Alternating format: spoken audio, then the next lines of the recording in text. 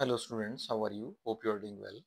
Now the question is, when does an inductor act as a conductor in a circuit? Give reason for it. So the question is based on the concept of the working of an inductor with respect to the signal applied.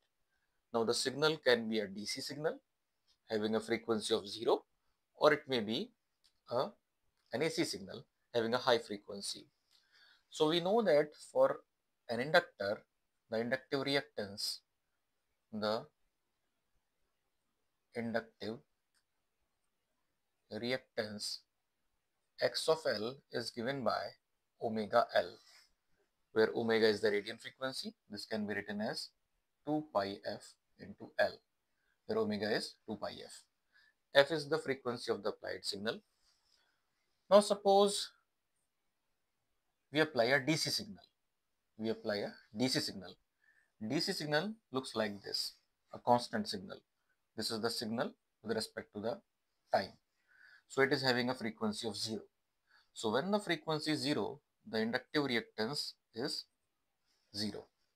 And when the inductive reactance is 0, it means that this is a kind of a short circuit. This is a kind of a short circuit. So the inductor, if we apply a DC signal across it, it behaves as a short circuit. And a short circuit means as a conductor. So we can say that the inductor behaves as a conductor when the applied frequency is 0. That means when we apply the DC signal.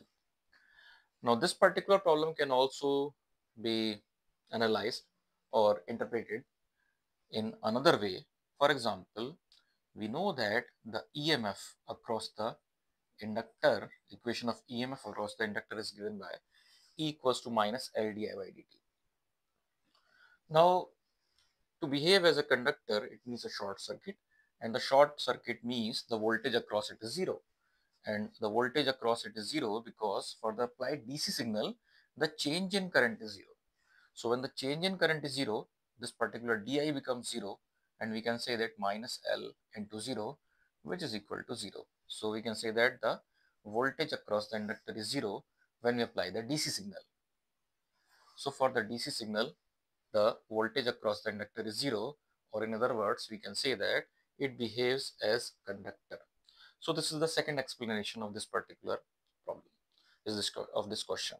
So hope you understand the solution. Thank you.